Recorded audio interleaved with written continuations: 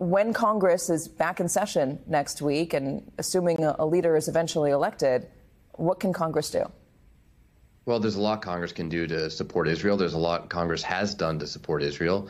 But we're pretty much paralyzed right now by not having a Speaker of the House. And this is unprecedented in American history, of course, to not have a speaker like this. And we're not sure whether or not the Republicans can get their act together and even produce a nominee for a vote this week. So it just highlights how important it is to have a functioning government here at home to deal and respond to these international crises.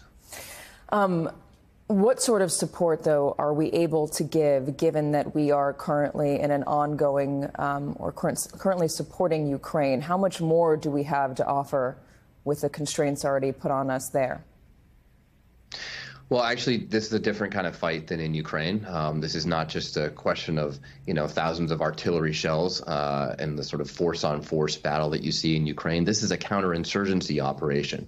And one of the most important things that we can deliver to Israel immediately is intelligence support. I mean, let's be honest here. This is a massive Israeli intelligence failure under the Netanyahu government, that this unprecedented attack could have happened without any warning whatsoever.